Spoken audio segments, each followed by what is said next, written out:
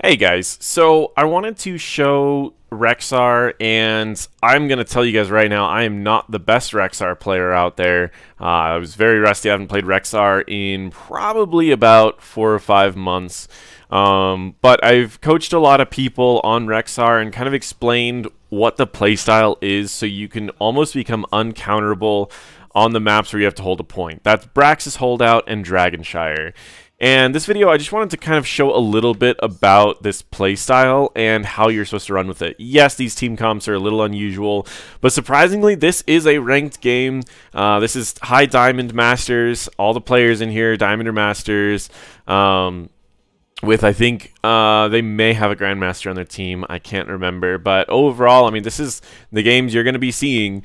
So with that being said, I wanted to show you guys a little bit about how Rexxar plays, what are the things that you should be focusing on, and how you can become an uncounterable force on those two particular maps. Now, there are a lot of people that can hold their own against Rexxar and pretty much be really, really annoying. In fact, one of the favorites that I've heard is actually just throw Uther in the solo lane, as Uther can auto-attack the bear, gain his mana back, and then heal more than Rexxar or the bear can even do as far as damage goes, which I thought was pretty interesting, because then when you get to team fights, Uther's a little bit better in team fights than Rexxar is, which is cool. People have come up with a lot of creative ones, but I've never seen one that can solve the major problem. And I will show you guys what the major problem is when I zoom out for just a second. On these maps in particular, it's surprisingly difficult to deal with something that I pretty much just am going to describe as being in two places at once. So what essentially is going to happen is that there is going to be waves, and I'm just going to put the waves as white right here, okay? Then we need to be on the point, which is going to be, let me just make that black, which is up here. So what's going to happen is that Rexxar, and I'll put Rexxar as blue, let's go light blue, can be in two places at once. Can have Misha hold the point while also pushing the lane at the same time. And this is going to make everyone have a decision to make. If you can beat Misha, it depends on how fast it takes you, or how long it takes you, how fast you can kill Misha while Misha's getting healed, and while Misha, a good Rexxar player, is going to be kiting around the circle, healing Misha, while they're also going to be pushing this wave out. On average, some of the fastest people to kill Misha are going to be kited, which means that Misha will be running out, and then when you start holding the point, Misha's going to run in, and the second that you grab the point back, Misha's going to hold the point again, and it's going to be this never-ending battle where you can never hold the point for longer than a couple seconds.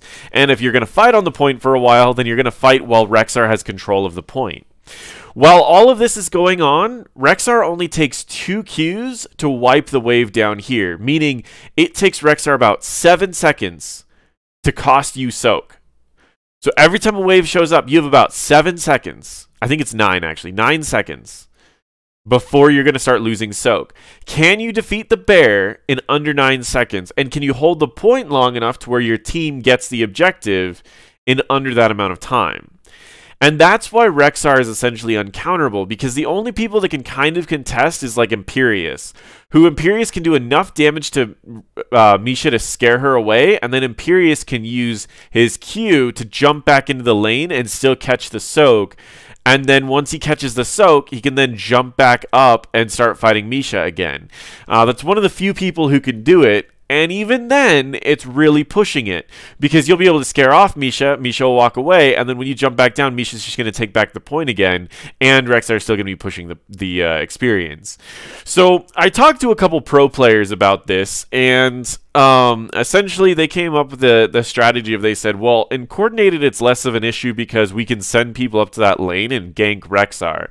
So while they're fighting over the point up top, we just send someone in to quickly kill Rexxar, and then suddenly we're okay. He says, but unfortunately in non-competitive play, a good Rexxar is literally uncounterable. And we had a discussion between about 4 or 5 pro players that were in HCC and all that, and they just pretty much said, yeah, it's uncounterable. It's one of the few heroes that's uncounterable. So if we're going against someone who likes playing a lot of Rexxar, when we get Dshire or Braxis, we just ban him because it's just not worth worrying about dealing with that. He goes, or we'll try to play someone who can rotate. He goes, Genji was our old way to answer it in Braxis before all of the nerfs. So it's just interesting. So imagine this game, you're watching a better Rexxar player than myself, and then we can kind of go from there. So I am going against a Butcher. Butcher's idea, his strategy to win this game is going to charge Rexxar as many times as he can. That's ultimately going to be Butcher's goal here, is to charge Rexxar. As far as Rexxar, my goal here is to pretty much just soak experience, and he is zoning me out of a little bit of experience here, but I am controlling the point, so I don't need to worry about him winning the game. But right here, I can freeze the lane if I want to, or I can just push. Because I want to be denying him experience, I'm just going to push.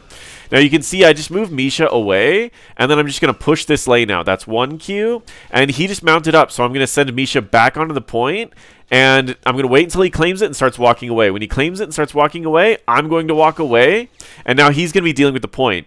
He only got the point long enough that someone could start channeling, but they wouldn't be able to actually get a dragon.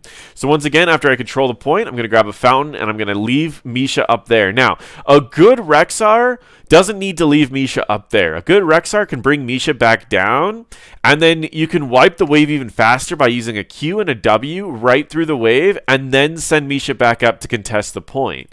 And so you don't need to... And the other part about leaving Misha closer to you is against someone like a Butcher, you can immediately stun the Butcher when he walks in. So I'm just going to use my Q. I'm going to walk into turret range, get him taking a little bit more damage than I take, and I'm going to walk back.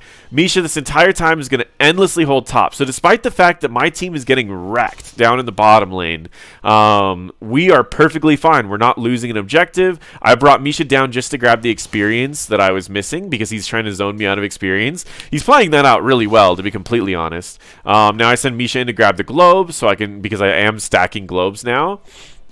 I'm going to use just my basics to get up there. I send Misha back up, and again, that was kind of a mistake. I walk back in. I need to get this experience, so I send Misha in. I grab the experience. I W in to grab the globe, and I'm only ever risking Misha. But I'm also not putting Misha in a position where she's going to die, and I'm going to give any sort of meat to Butcher. I want to make sure that I'm winning the objective all the time. I don't want to be losing the objective ever. Despite the fact that we're down 3 kills, not only are we equal on experience, but they haven't won the objective yet. And the few times that they have had it, and again, I walk Misha away, I start pushing, and now I can send Misha back in to contest the point so that they don't get it. And if I want, I can start putting or kiting Misha around, which normally, again, a better Rexxar would be kiting Misha right now. But instead, I just sat and auto-attacked him. I contested the points so that he couldn't win the objective, and look at how much experience he would lose if he continued to try to stay and contest. Now, he has to make that choice that I was talking about. Lose experience or hold point. Or gain experience and lose point. You just are going to lose one or the other. So now they bring 2 people to my lane. At the point that you start getting 2 people to your lane is when you know you're really winning as Rexxar. Because suddenly, the enemies have to now... They have to fight down someone almost the entire time. So it's going to be a lot easier for us to end up winning this with 2 people. We can send extra people to lanes if we need to. We can send an extra person up top. We can send more people down bot. We can steal enemy camps if we want to. Now we have the true power to do whatever we want to with this game, which just makes it really, really great. But yeah, Rexxar is insane. Now I'm going to talk a little bit about the Rexxar build that I like and why I like this build. So level 1, I go Bird of Prey. 2 Qs wipes a wave. And since 2 Qs wipes a wave, it's very easy to get the, do you see how much damage the Qs do? Half of the front line's health and then more than half of the back line's health. It's just awesome. It's so much damage. I love this talent for this type of map where all you have to do is, and I grabbed the globe really quick.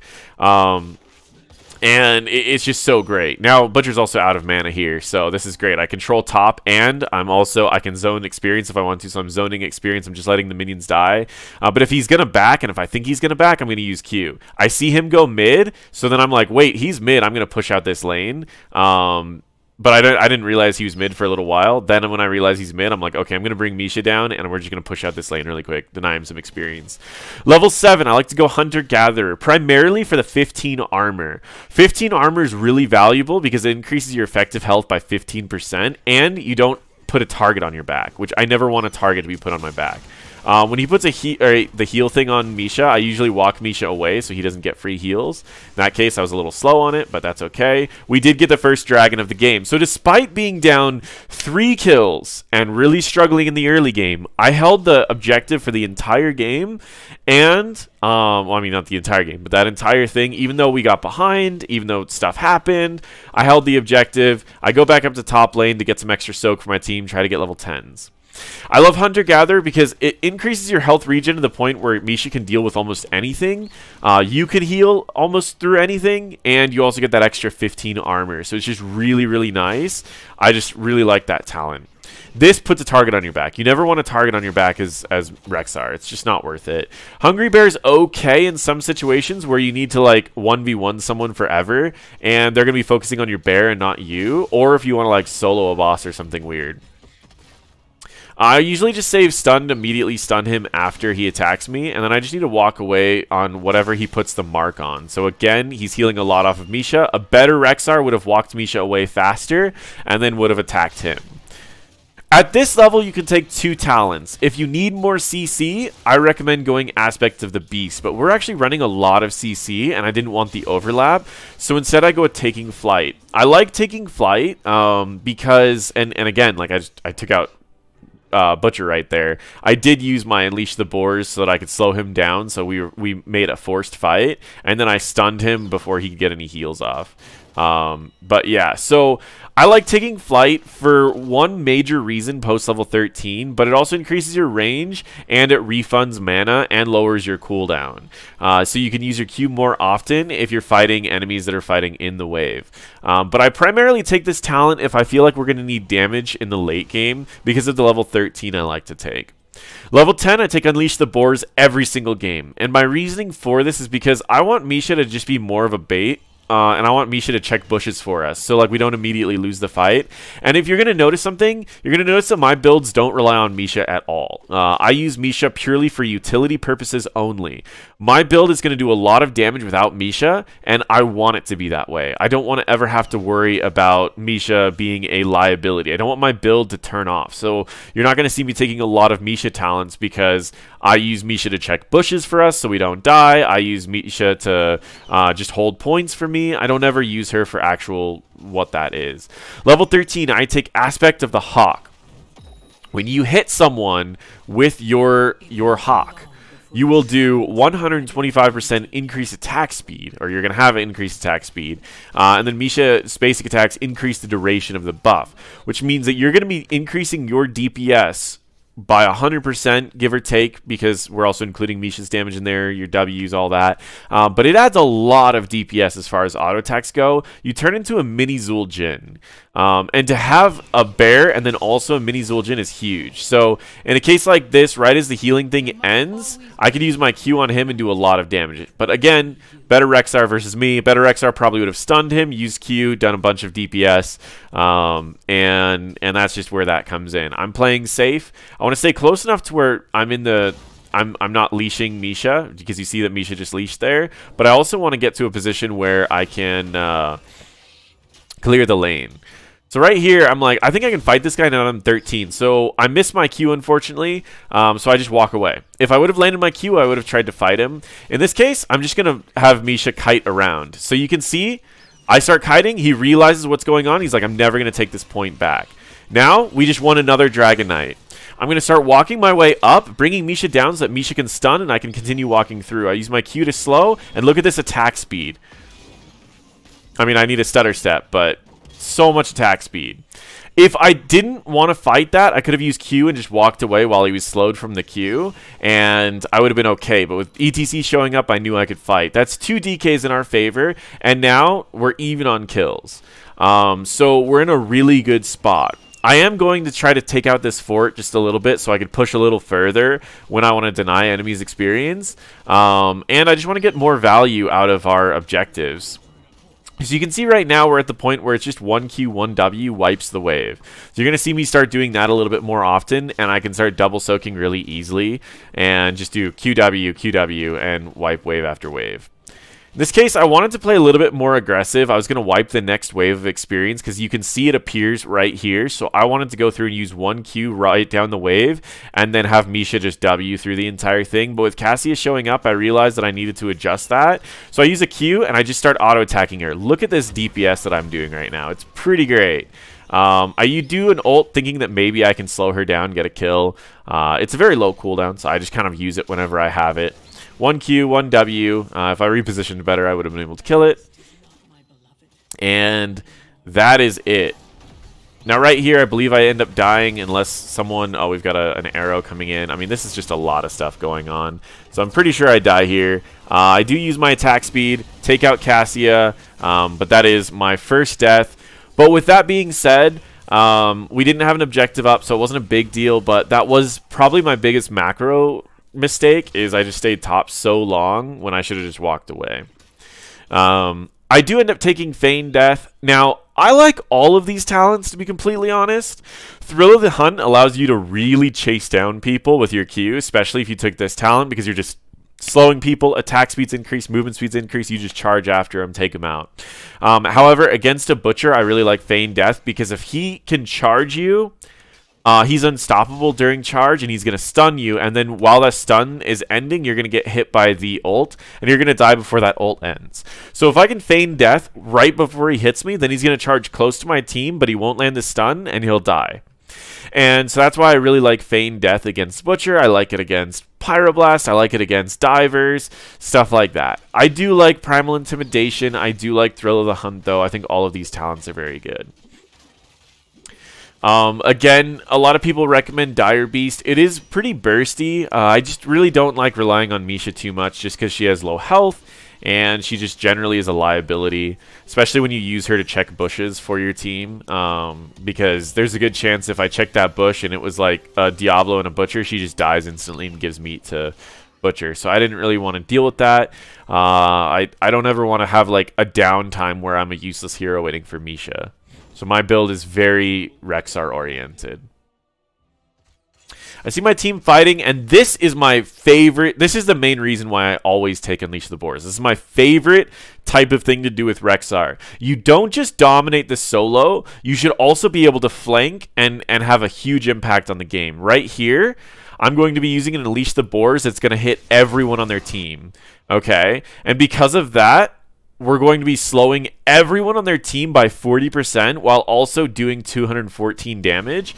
And it's a great way to immediately turn a fight to be favorable. So we're going to slow everyone on their team, and it's going to be easy for our team to just walk in and hit whoever we want to. I followed up one stun with another stun, used my Q. I'm going to walk Misha away so he stops getting healing, and suddenly he has no healing. So he gets taken out, and then I can bring Misha back into the fight. Everyone was slowed long enough we were able to just kill one after the next, and now I can go right up to top lane, and I can start working on the objective. I do see another wave showing up here, so I want to just wipe through the wave really quick. I'm sending, you see that I targeted Misha in, and I just wanted to clear up these. I already have my globe stack, so, and I'm full health, full mana, so I didn't really worry too much about the globes there. I want to make sure that I still get this objective at a reasonable time, but I also wanted to get that soak for my team and start applying a little bit more pressure. As we start approaching level 20, I personally like Kill Command as a root. A 1.5 second root hitting everyone is insanely strong, but Frenzy of Kalimdor is also okay if you just need that DPS. Hardened Skins is also okay, but I personally go Kill Command almost every time because I like holding the lane, holding the point, and then right as I realize that I'm holding the point, the enemies or if I kill like my enemy laner, I'm like, all right, I'm gonna go flank. And I love this flank because you can just immediately flank their whole team, slow their whole team, do damage to their whole team, and then follow up with whatever you need. So right here, we're just waiting for our ETC to show up before we push in a little bit. Something that coordinated teams can do a little bit easier than non-coordinated teams. But for the most part, I think I'm grouped with only a couple people, so it's not like we're fully planning this out or anything. As far as that goes, I mean, you can just see the attack speed that I have. We're able to really drop down Diablo pretty quickly. I didn't do it by myself, but I certainly helped. And I mean, it's relatively easy. You get that extra attack speed, and you can melt through so much stuff. I could send Misha to tank for walls or anything, but instead, just watch Q, W, whole wave's dead. Again, a better Rexxar would position better, but you know what I mean. So now I can push. We have an extra wave in case we want to push, but the DK is about to end, so not a big deal.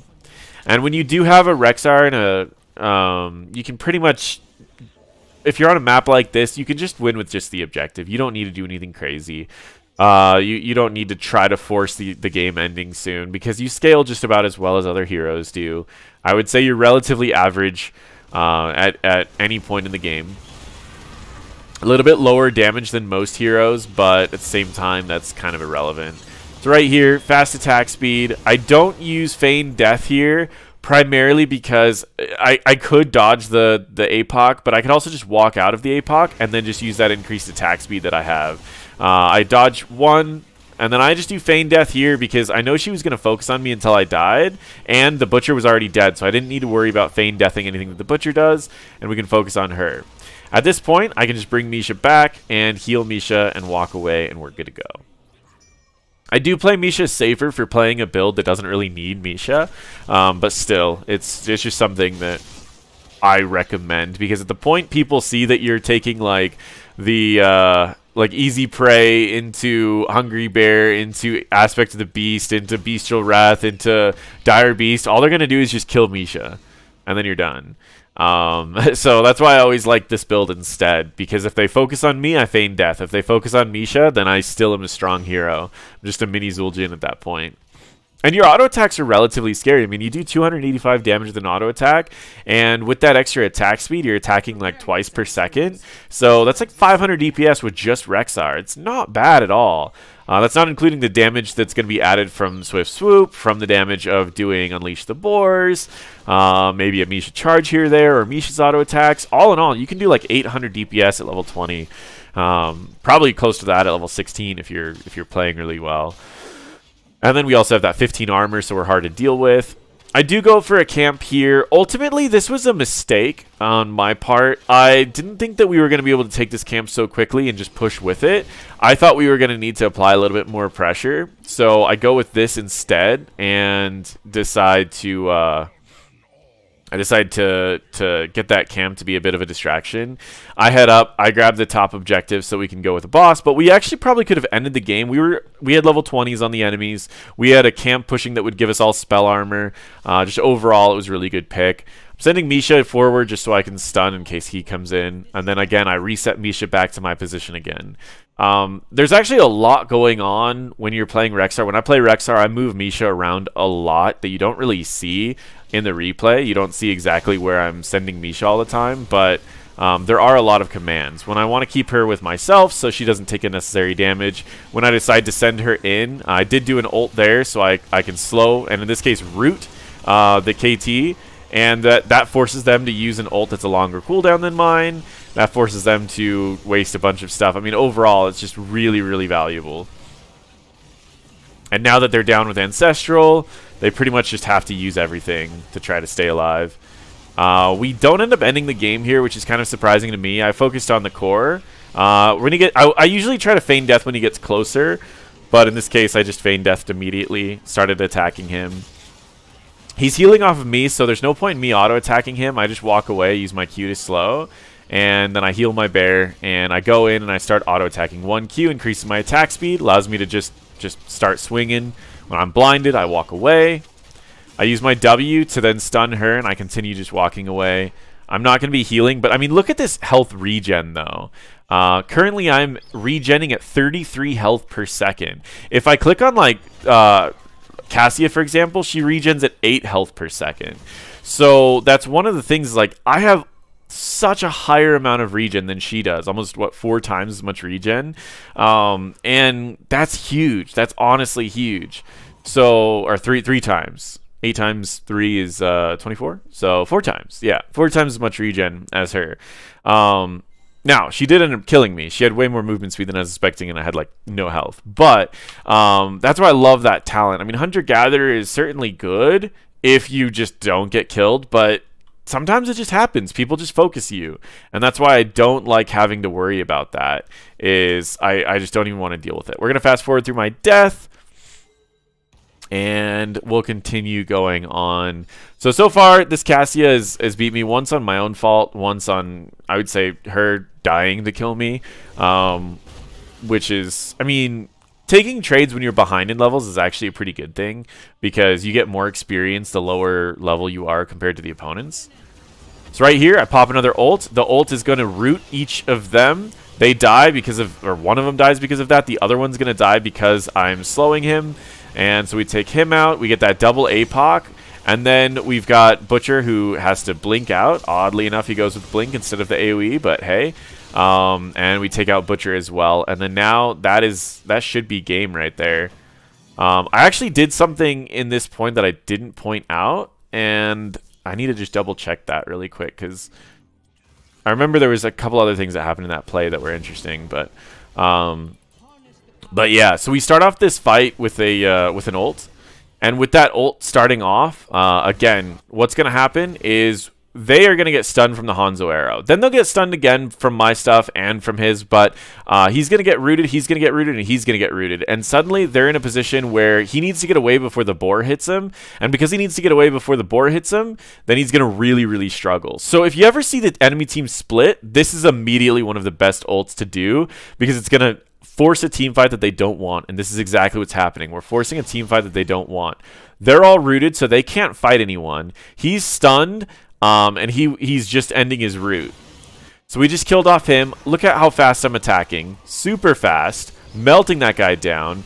So right here, I feign death because the Butcher's charging me, and I also dodge one of the APOCs. When I also dodge the ult, so my bear takes the ult instead. Once that's over, I then can hop out of stasis, and I can start fighting him. So overall, I mean, that's why I like feign death, right? And look at that DPS, just swinging away, my little mini Zul'jin going. And that's it, guys. This is why I love this build, and why I think that Rexxar is so strong on maps like this and maps like Braxis. Whether you agree or not that he's uncounterable, that's mainly just something that I pulled from the pro scene back when HEC was running, because it was just something that they just had talked about for a long time. I do recommend playing and trying out this build. I'll mention the few areas that I do shift this build depending on the game. I think that this talent aspect of the beast is still so strong that it's hard not to take it. So while you could have the auto attack speed bonus going as long as you want, because it lasts for 4 seconds, then you'll be lowering the cooldown to a 5-second cooldown. You'll have it going almost the entire time. Then that's cool, but you don't need that attack speed if you can stun things more often. So if you need the stuns, if we don't have all these stuns on our team, I probably would have taken Aspect of the Beast. Outside of that, I usually just take the rest of these talents that I have. Feign Death, I'll sometimes take these other talents, but the rest of this build is essentially what I normally go. The better you get with Rexxar, the more you'll be uncounterable, because you'll be costing the enemy's experience, or you'll be holding a point forever. And a lot of times you can do both. If you notice that game, I was keeping up with experience while also holding that point for the enemy team. I mean, look at the experience contributed. I did really well, and then Azebo was also double soaking. Like, we dominated the experience contributed that game. I mean, they're actually really close for being also down 9 kills. So to be fair to Butcher, he actually did this really, really well. So I'll give props to Butcher. But at the same time, like, this is really what you can do. We took a game that we were losing in the beginning, and we made it to where they never won an objective until eventually we slowly came back, and suddenly we were winning objectives. That's what Rexxar does. If you're ahead, you're going to dominate. But if you're behind, you can hold the game over until you start winning, especially on these 2 maps. So thank you guys so much for watching. Try out Rexxar. He's very difficult to play, but if you can try him out on maps like Braxis and Dshire, you're going to see that he's a really fun hero, and he can absolutely dominate on these maps. Again, a lot of pros called him uncounterable. because you needed to throw an extra person in that lane to deal with him. But yeah, thank you guys so much for watching. Feel free to check out my other videos.